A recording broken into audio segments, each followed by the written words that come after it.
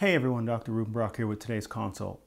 October 10th is Mental Health Awareness Day, and what that means is that all across the world, really, people and organizations work on this day to advocate for awareness about mental health issues.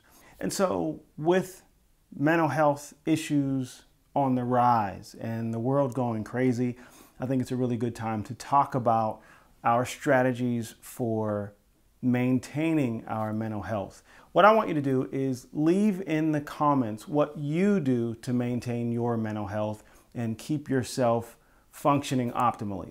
So for me, what I do is every night before bed, I spend some time in my hot tub. I deal with chronic pain, so I sit in my hot tub and it kind of soothes my body, which allows me to have a clear mind, to sleep better, and to wake up in the morning feeling a little bit more refreshed. And that really does keep me sane.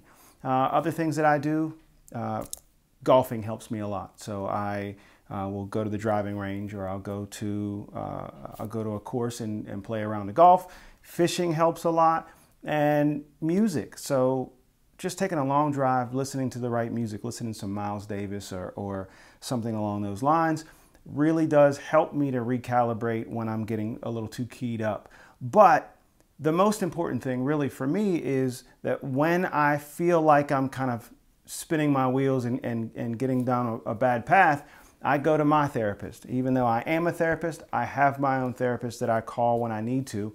And that's really, really important for me in order to keep myself in a good place mentally and emotionally. So you tell me, what do you do? Share it in the comments, send us a message. It's very important that we send the message to young people and to everyone really, that mental health is important.